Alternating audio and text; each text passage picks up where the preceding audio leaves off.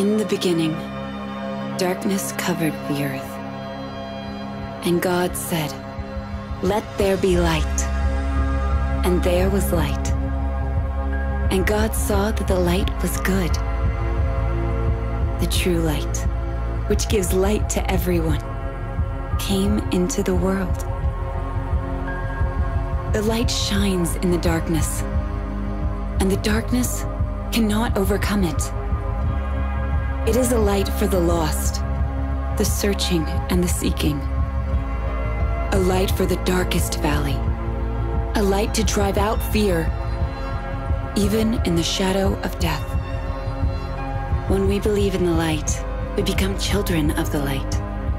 It shines in us, through us. If we walk in the light, if we let it shine before others, we become a city on a hill, the light of the world. When we let His word light our path, others will follow.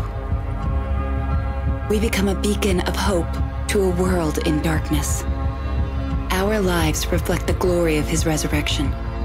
He makes us a light for the nations, so His salvation may reach to the end of the earth. Let there be light. For at one time you were darkness, but now you are light in the Lord. Walk as children of light.